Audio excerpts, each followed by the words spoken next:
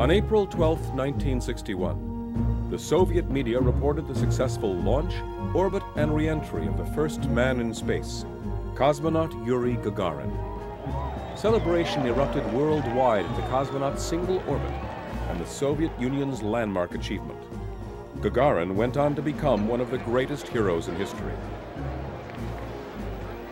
With the breakup of the former Soviet Union and the rise of democracy in the Russian Federation, a shocking truth has been unearthed. Access to recently declassified documents in the Kremlin archives by Western journalists, coupled with newly forthcoming eyewitnesses, now confirm that Yuri Gagarin, the symbol and heroic icon of the Soviet Empire, was not the first man in space. This honor belongs to Vladimir Ilyushin.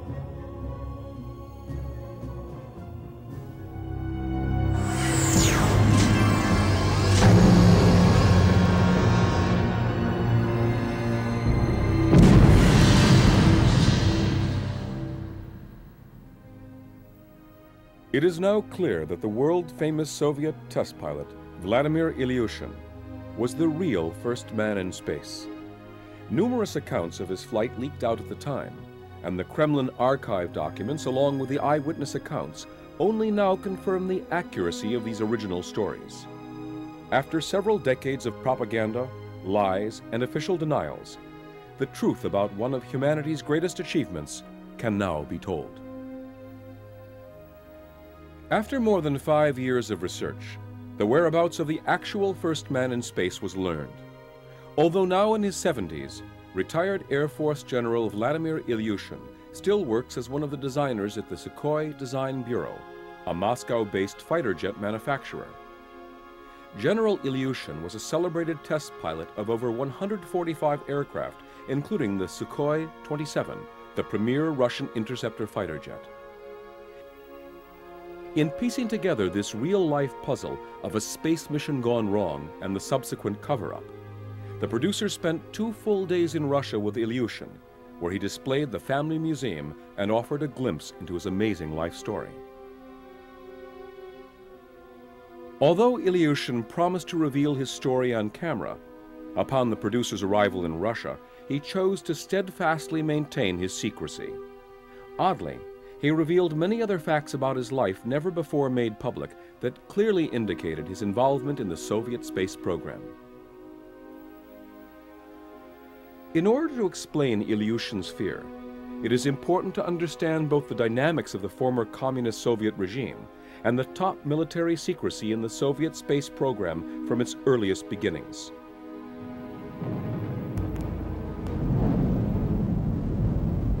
In a feat most experts thought impossible, the Soviet Union ushered in the space age on October 4, 1957, when the satellite Sputnik, weighing in at over 100 kilograms, was secretly launched into Earth orbit.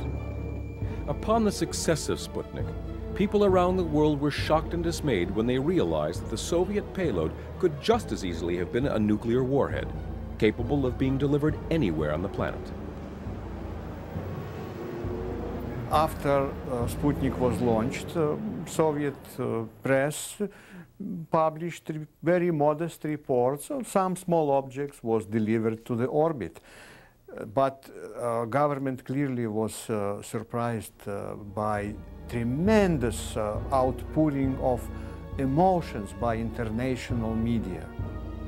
And finally they thought, look, this little toy can give in our hands a very important political and propaganda instrument. The success of the Sputnik launch was due entirely to the brilliance and determination of the head of the Soviet space program, Sergei Korolev. Korolev was not the genius engineer. He was not a scientist. He was a good engineer. But he was the genius manager. He could manage all these huge people. He will put them together. Without Korolev, it was impossible to do something because all these scientists will be like the ants from one side, from the one side to the another. They will never work together.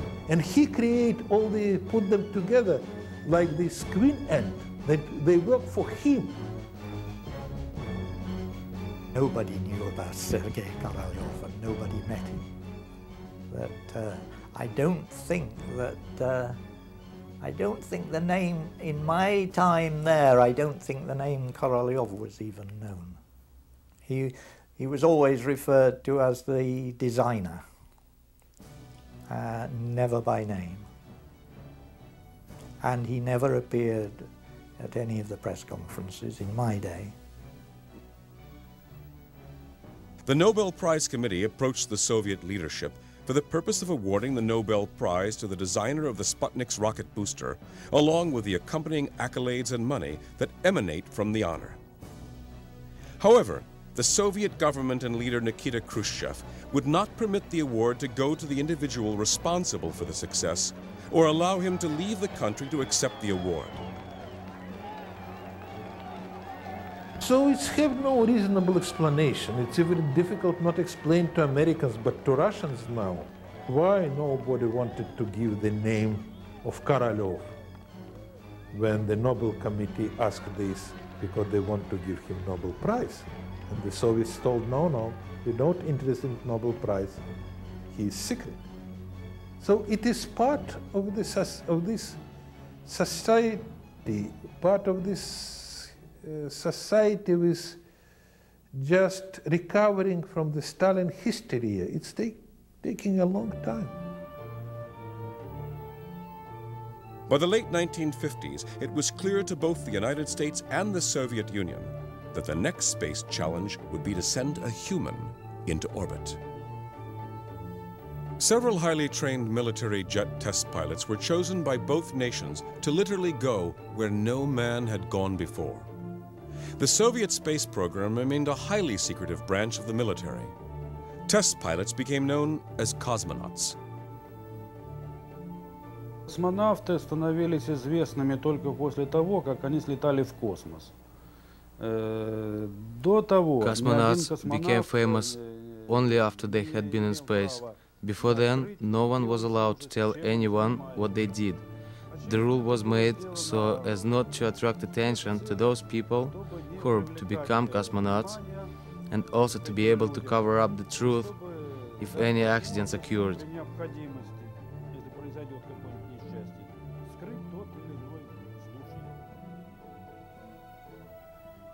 In the 1960s, the Soviets were very secretive about their space program. Pictures would be condensed, things in the background would be changed for what appears to be no apparent reason. But we can tell that the Russians were trying to be secretive, that they were covering up something and not being totally truthful.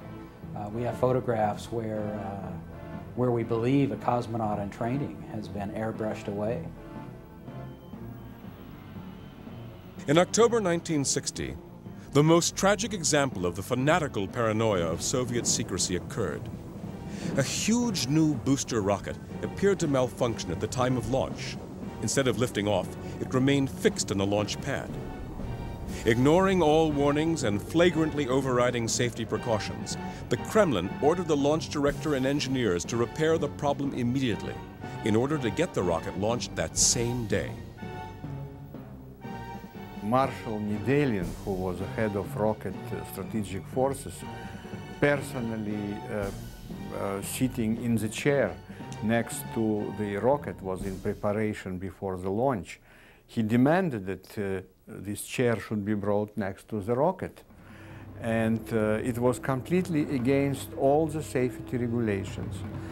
And everyone around knew that this is against the safety regulations, but everyone thought, look, if I wouldn't get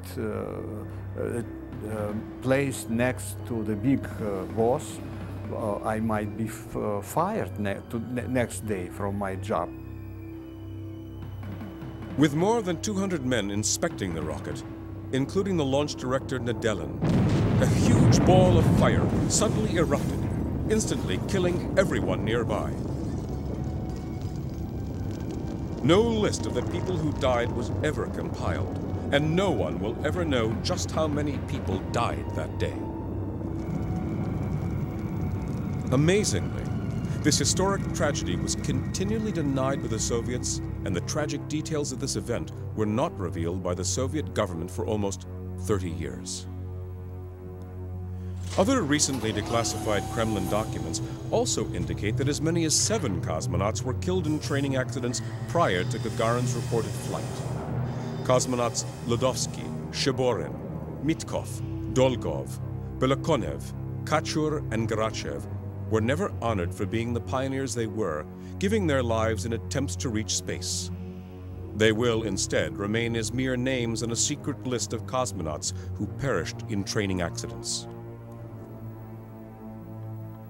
That was the point at which a lot of these guys became increasingly clear that they had been shafted. And they became angry, and there was a lot of anger. But they couldn't do anything. There was no place to go. There was no free press. There were only family members to hear their stories, and after a while, they had told those stories, and what more could they do? Ну, конечно, все было построено на пропаганде в России. Естественно, все было засекречено. Говорилось одно, делалось совершенно другое. Everything was built on propaganda and everything was secret. It was always this way and everybody knew about it. The newspapers and radios said one thing and what really happened was something different. Никто ничего не знал, что делалось, как. What the Soviet propagandists did not understand was that by presenting the difficulties, the problems, the mistakes, the accidents, the mishaps, they could have presented a far better picture of the Soviet Union than in fact they did. That to present everything as perfect was in fact to belittle the achievement of the Soviet Union, to belittle the achievement of the Soviet people.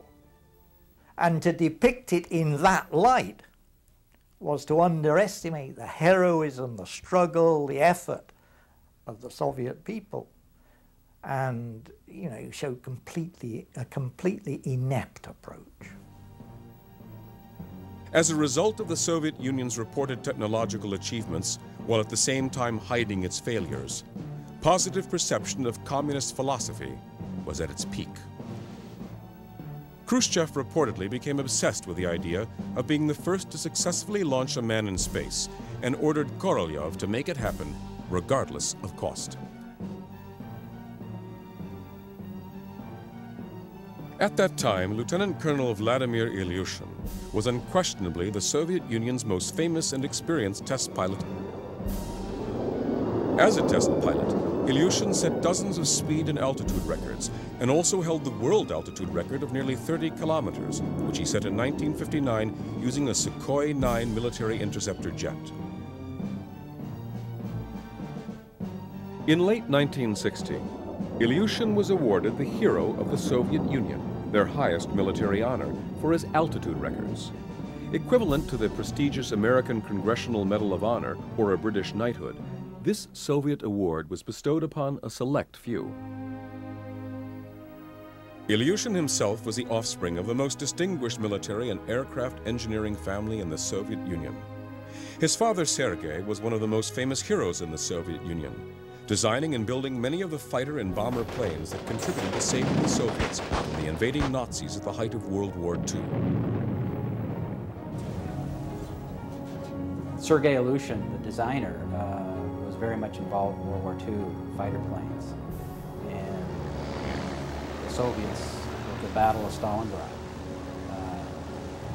the IL-2 Sturmovik was probably the most famous of all the Russian aircraft, being a ground attack aircraft. So this gave him huge stature under Stalin, and then of course Khrushchev when he took over. In addition, Sergei Ilyushin was also one of the most powerful men in the Soviet Union, having been awarded the Hero of the Soviet Union 3 times, and being a member of the inner sanctum of Soviet power as a distinguished deputy leader of their parliament, the Supreme Soviet.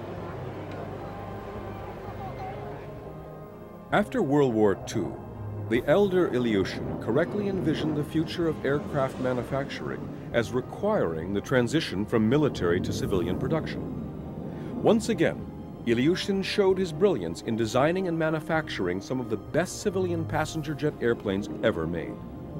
The Ilyushin Aviation Complex was considered by many to be one of the world's finest civilian airplane manufacturing companies. Ilyushin would be respected in Soviet society, not because he had 3 awards, but why he got the 3 awards, which was because of his work as an aircraft designer and his contribution to the post-war development of Soviet civil aviation was outstanding. The younger Ilyushin was always fearful of being lost or stuck in his father's larger-than-life image and set out to free himself from his father's shadow. The younger Ilyushin did not want to be groomed to take over his father's civilian airplane manufacturing company. Instead, he entered test pilot school, then went on to design and test pilot military jet fighters. In a final act of defiance, Vladimir joined the Sukhoi Aircraft Company in 1952, his father's most bitter personal rival. The elder Ilyushin is said to have been enraged over his son's actions, remaining highly incensed for several years. Throughout the 1950s, the relationship between elder and younger Ilyushin was non-existent, but ultimately culminated in one of mutual pride and respect for each other's accomplishments. Vladimir Ilyushin reportedly snubbed the thought of flying in space when it was first offered to him, regarding it as fit only for dogs and lab rats. The Soviet space capsule was to be operated exclusively by mission control engineers via remote control. No hands-on cosmonaut actions were required, which was an uninteresting prospect for the best test pilot of the era. Still, most of Ilyushin's accomplished fellow test pilots did join the cosmonaut corps in spite of this obvious handicap. At some point shortly after being bestowed the Hero of the Soviet Union honor, Ilyushin changed his mind. He began to actively pursue the idea of becoming the first man in space.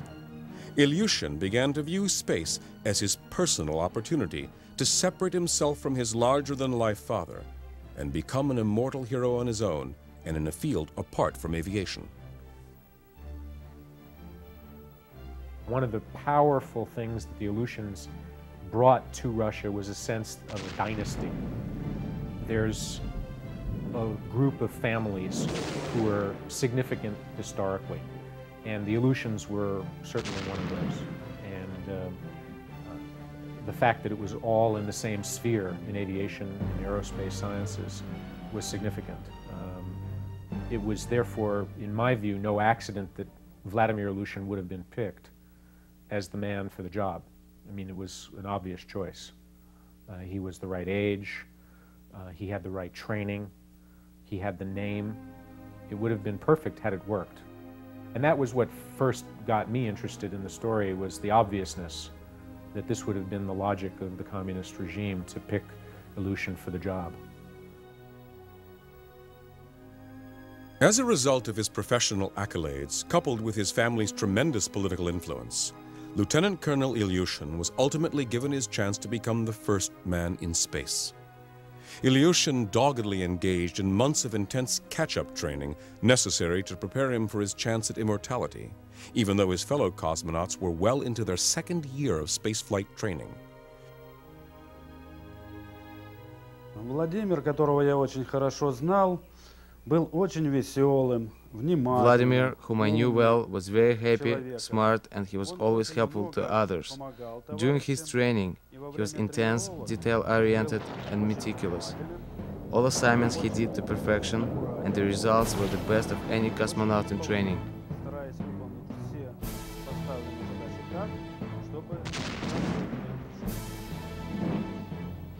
As secretive as the Soviet space program was, there were a number of leaks as to Ilyushin's imminent flight, possibly as a result of his enormous celebrity as the man who had been closest to achieving true spaceflight with his altitude records, and the natural choice to be the first man in space. In early 1961, a photograph of Ilyushin wearing space gear was published, and it was said he was undergoing training as a cosmonaut.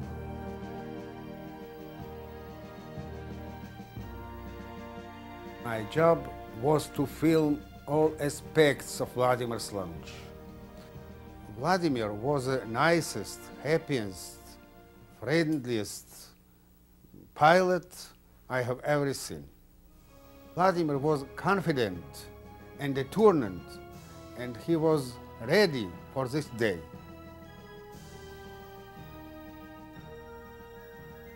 According to declassified documents, Ilyushin was put into the capsule named Rossiya and launched in top military secrecy early in the morning on Friday, April 7th, 1961.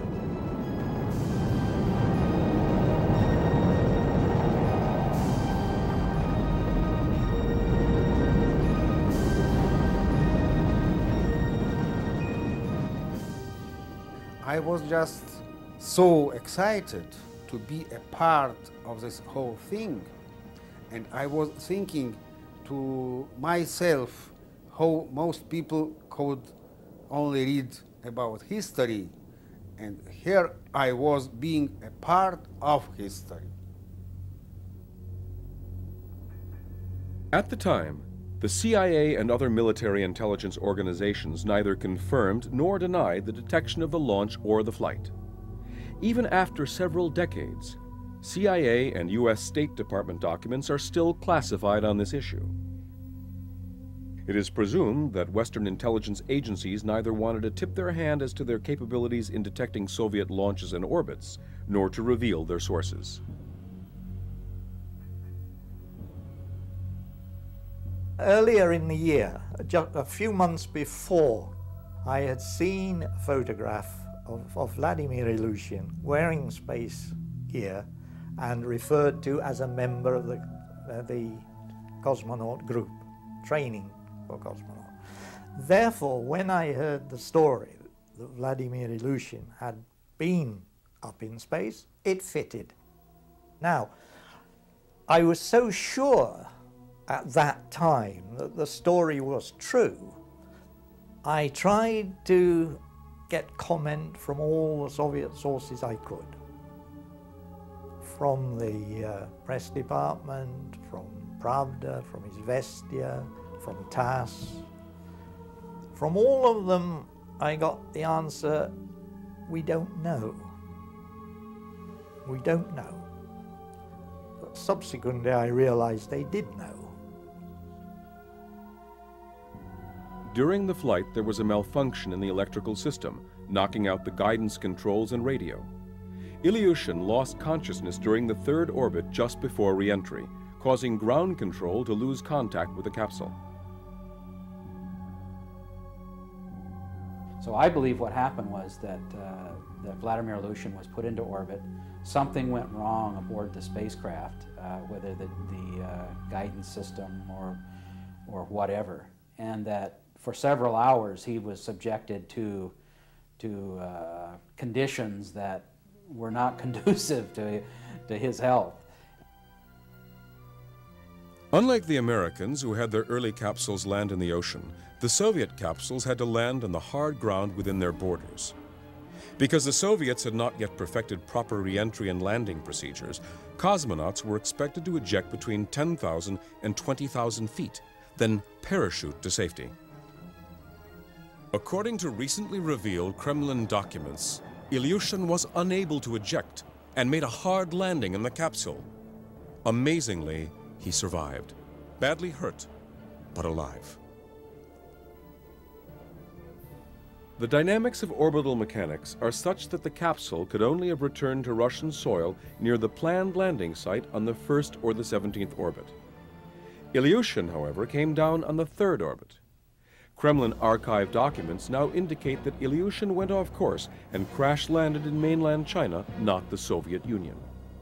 He was first detained by villagers, then by local authorities, and ultimately was held in China as an honored guest of the country. Regarding the scenario that involved crash landing in China.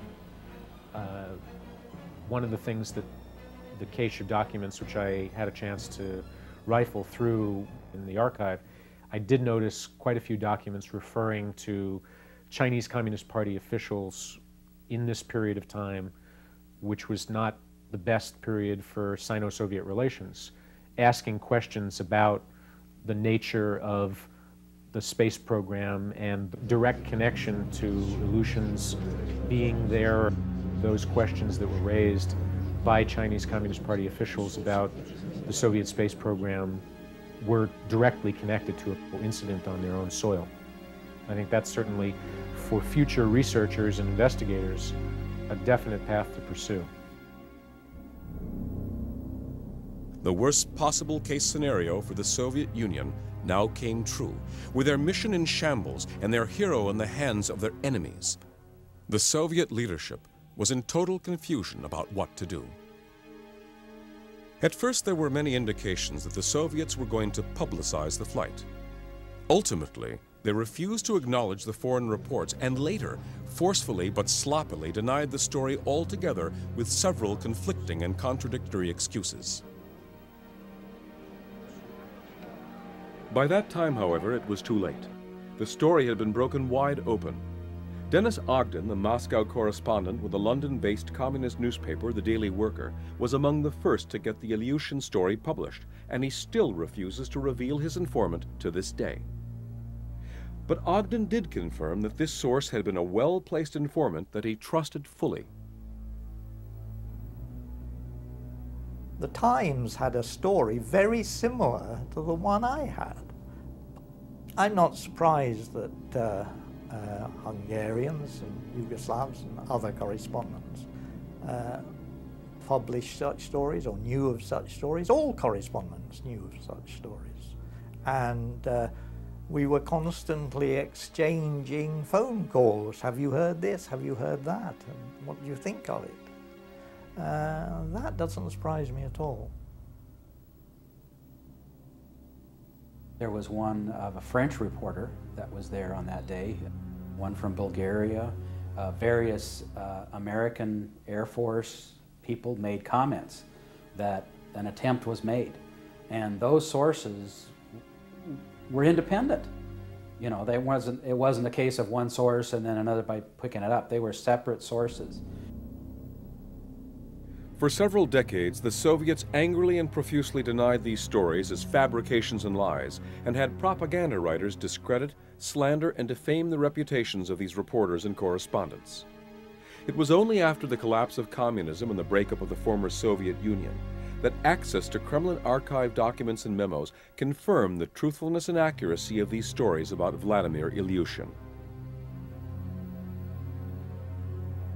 I first heard about the Ilyushin story from Russian colleagues who basically whispered it.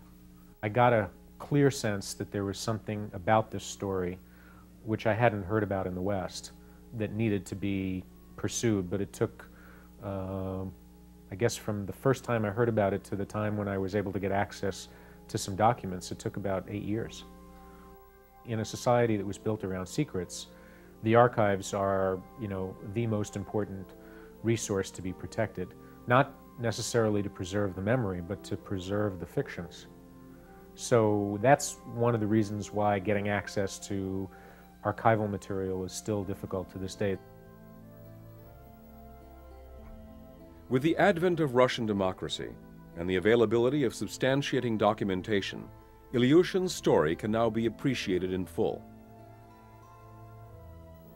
Finally, I was able to finagle my way into a library which gave me an opportunity to read some things that I wouldn't have been able to get access to otherwise.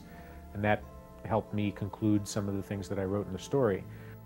There were really 3 types of documents. There was the pre-launch documentation, there was the catastrophe, and there were documents pertaining to discussions that took place after the event. Back in April 1961, the Soviet media was becoming more and more vociferous, contradictory, and utterly confusing in denying that Ilyushin was in fact the first man in space. At first, the story released by the Soviets proclaimed that Ilyushin was never a part of the cosmonaut corps, and that he was in excellent health. Then they admitted that Ilyushin was a cosmonaut in training, but was in a car accident the month before and couldn't be the first man in space. Then they reported that Ilyushin was not a cosmonaut in training because he had been in a car accident back in 1959, which was later modified and changed by the Soviet media to mid-1960, and that Ilyushin was in a coma from the time of the accident until March of 1961. Numerous contradictions of this nature added to the skepticism of Western journalists at that time, not the least of which was a photo taken of a healthy Ilyushin in December of 1960, just 4 months before his spaceflight. The photo showed Ilyushin receiving the Hero of the Soviet Union Award for his altitude record. Obviously, he was not in a coma at that time. The Soviet government never could produce Ilyushin himself during this time to refute the alleged flight, but always maintained its insistence through the media that Ilyushin was not the first man in space. The confused stories about Ilyushin simply demonstrate the point that I've made several times, that the Soviet Union was its own worst enemy. That talk of Soviet propaganda being efficient, effective, is just nonsense. I don't believe, I never believed, that the story that Soviet Union was good at propaganda. It was not. To explain how Ilyushin could be in mainland China at that time, the communist-controlled government media in the Soviet Union reported that Ilyushin was sent to a rehabilitation hospital in China. There were also contradictions and falsehoods given by the Soviets regarding even this story. There were 2 reports on Vladimir Ilyushin being injured and being sent to China. One of them had him in a Peking hospital, one of them had him in a Hangzhou hospital. It's very doubtful to me that somebody in a car accident in the Soviet Union, especially the son of a famous aviation designer and somebody himself a test pilot, a military test pilot, would be sent to a Chinese hospital for recuperation. I never heard of anybody being sent from the Soviet Union to China for medical treatment.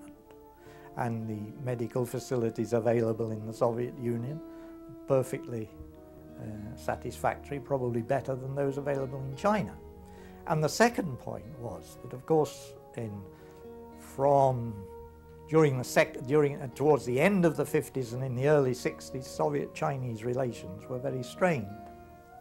And I really couldn't conceive that someone like Ilyushin would be sent there. I find it difficult to understand. Obviously, the Soviets were caught in a no-win situation. Khrushchev could not simply cover up this failure with sheer propaganda. When Khrushchev came to power, he made our society much less closed. But before, everything was secret. Now, still many things remain secret which had no explanation.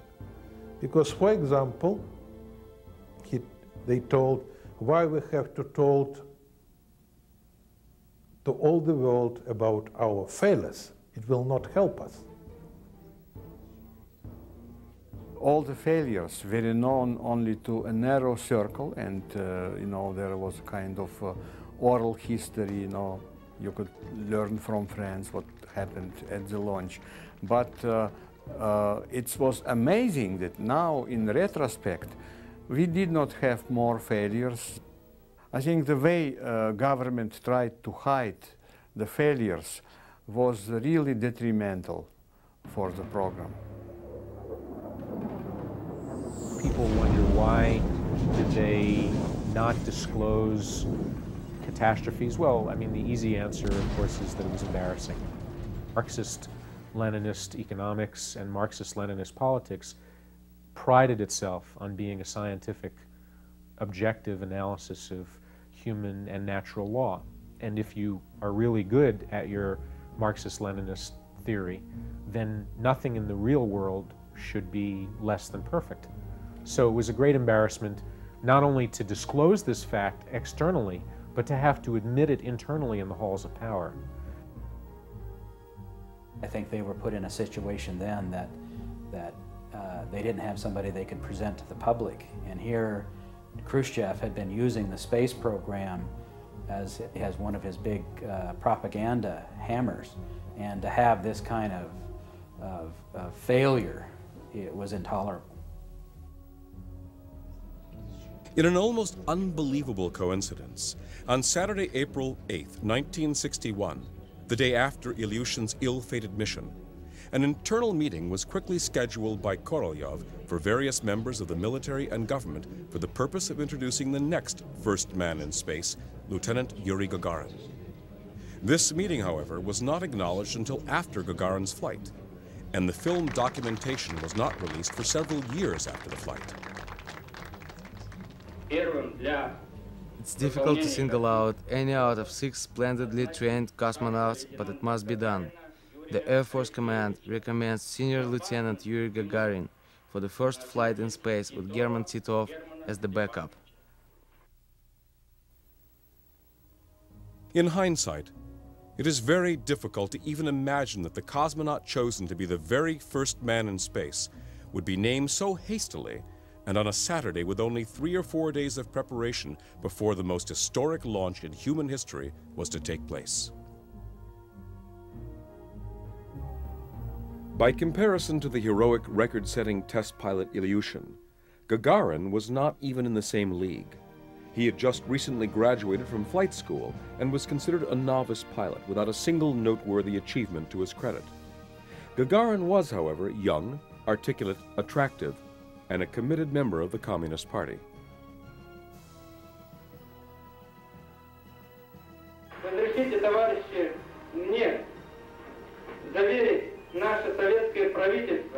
Allow me to assure the Soviet government, the Communist Party, and people that I will carry out with honor the task entrusted to me, and that I will be able to overcome all difficulties I may encounter, the way a good communist should.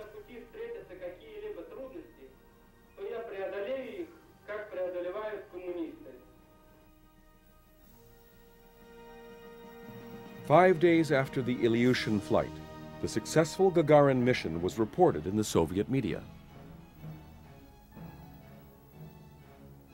It is noteworthy to point out that Khrushchev was in Moscow at the time of Ilyushin's flight, but was on vacation to a remote resort on the Black Sea at the time of Gagarin's launch.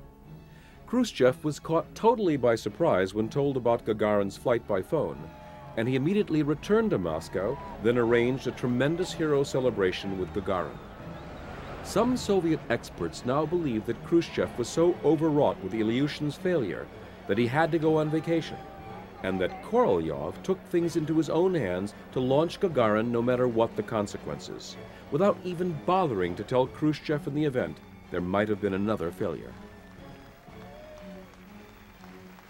Yuri Gagarin was clearly a political piece that Khrushchev and the Soviet Union used to the maximum extent they could. After the flight, he was welcomed back in Moscow. He went on a tour of the world. He went to London and India, and he was a spokesman of the Soviet Union. He was the typical, being portrayed as the typical Soviet person, you know, young, aggressive, bright, courageous, you know, everything that they wanted to portray communism to be.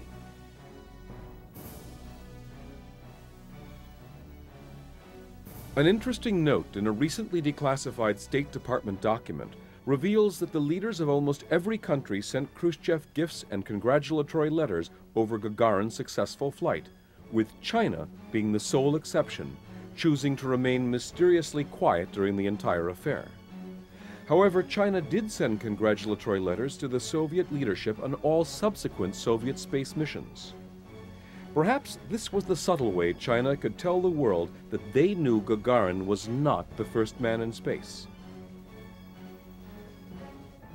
With the successful flight of Gagarin, the Ilyushin flight became a non-event. As for those who knew the truth about Ilyushin, such as reporter Dennis Ogden, his informant, and the space program engineers and technicians involved in the flight, each was forced to participate in a conspiracy of silence driven by fear. I got a call from my superior. He told me in no uncertain terms to destroy everything I had on Vladimir and to just keep quiet about the whole affair. From the tone of his voice, I knew clearly that if I didn't do exactly as he said, my family and I would have one-way tickets and a permanent address change to Siberia. I was summoned to the press department to meet the head of the press department, a man called Harlamov. He had been instructed by the Central Committee to conduct an investigation into my story. He said, leaning across the table, "I only want to know one thing. Who told you?" I said, "I'm sorry, I can't tell you." "Why not?" "Journalistic ethics." And then he blew up in a big way and he said, "Yes, but we want to know who told you because this person has done great harm." Had I been what was called in Moscow a bourgeois correspondent, a non-communist correspondent, I'm sure I would have been expelled. There's no doubt about that. But it would have been very embarrassing for them to expel a communist correspondent. Through all the years of propaganda and denials, the story of Vladimir Ilyushin and his spaceflight had been relegated to the garbage can of hoaxes, myths, and fabrications generated by overzealous and imaginative Western reporters. Ogden himself was branded as a fantasy writer and flat-out liar. The Soviets, however, went to extraordinary measures to find out who Ogden's informant was. Ogden was constantly followed by the KGB in hopes of capturing his informant. Both Ogden and his informant feared for their very lives. I went to a reception, and I sensed that one of my minders was close behind. And as I walked through the door, straight ahead of me was my informant. And I knew that if my minder saw him and me together, that was it. He would know. And fortunately, my informant saw my minder and realized the situation and just ignored me. Since both China and the Soviet Union were hostile to the West, no press reports were ever made available on Ilyushin's stay in China, nor on any swap for his release. While it is still unclear as to what kind of deal was struck between the Soviet Union and China to get Ilyushin back, in either an exchange of spies or money or both, Ilyushin finally and quietly came home about a year after his flight, and shortly thereafter resumed working in his home for the Sukhoi Aircraft Company in a very low-key manner. Vladimir Ilyushin was in a position that I believe was problematic for Khrushchev and the government. First off, he was a very famous person in his own right. As a test pilot, he was famous because of the family that he was born into and the what would you consider to be the elite within the Soviet Union. So I think what came down was it was a joint decision that Vladimir would basically just be quiet. The brilliant Soviet space designer Sergei Korolyov also suffered once again from the hysteria and secrecy surrounding the Soviet space program. He was again denied his due, just like Ilyushin was. Sergei Korolyov was the chief designer of the rocket and spacecraft used for the Gagarin flight, the first manned flights. The Nobel Committee wanted to give this person a Nobel Prize for the accomplishment. It was a tremendous accomplishment. But under Khrushchev and the tight regime at the time, even those that followed Khrushchev, there was no release of his name at all until in fact his death in 1966. It is indeed hard to believe that Korolyov went to his grave in 1966 having been cheated out of not just one, but 2 Nobel Prizes for his brilliance. Because Korolyov lived in a society where paranoia and cover-ups were the norm, the world never knew or appreciated his unparalleled contribution to space exploration during his lifetime. Looking back at the stories of the personalities, the Khrushchev personality, the Korolev personality, the Gagarin personality, the Ilyushin personality, probably the most interesting element of it was the Shakespearean character of the life that was led after these events by Gagarin and Ilyushin. Of course, if Gagarin was not the first in space, he was probably aware of that fact at some point, and that may have led to his demise, alcoholism and lack of control in public. Apparently he became very difficult for the Communist Party to cope with because he would say things in public that were an embarrassment, if not outright dangerous. There were even reports of Gagarin throwing a glass of champagne in the face of Soviet leader Leonid Brezhnev at a government function. Shortly thereafter, in March 1968, Gagarin died in a highly suspicious and mysterious MiG jet crash.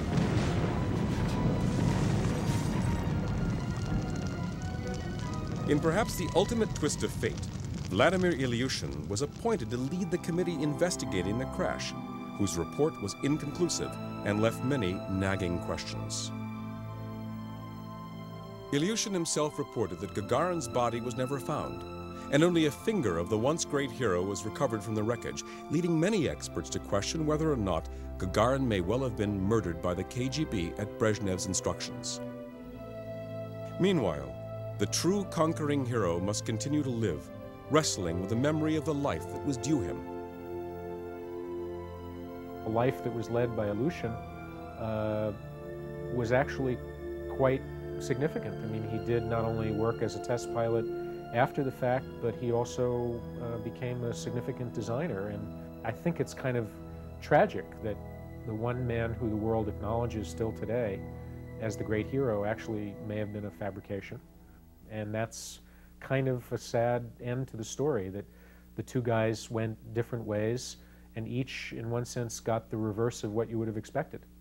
The hero wound up being the tragic figure, and the one that they tried to bury turned out to actually make a lasting contribution. Even though this gentle giant of a man must face the statues of Gagarin, visit the buildings that bear Gagarin's name, and participate in the ceremonies that hail Gagarin as the first man in space, Vladimir Ilyushin knows in his heart that it was his accomplishment that broke new ground, not only in the space race of the Cold War, but in the human quest for knowledge, adventure, and conquest. I moved to America several years ago, and I am so happy that the Soviet Union and that the communism are finished. And now I don't have to keep quiet to protect the Soviet Union's good name. So if the KGB wants to come after me now, then I'll be waiting for them to spit in their faces after what they did to Vladimir. With the truth at last unveiled, Vladimir Ilyushin deserves to be recognized as the space pioneer and hero he is, rather than as a footnote in a falsified history.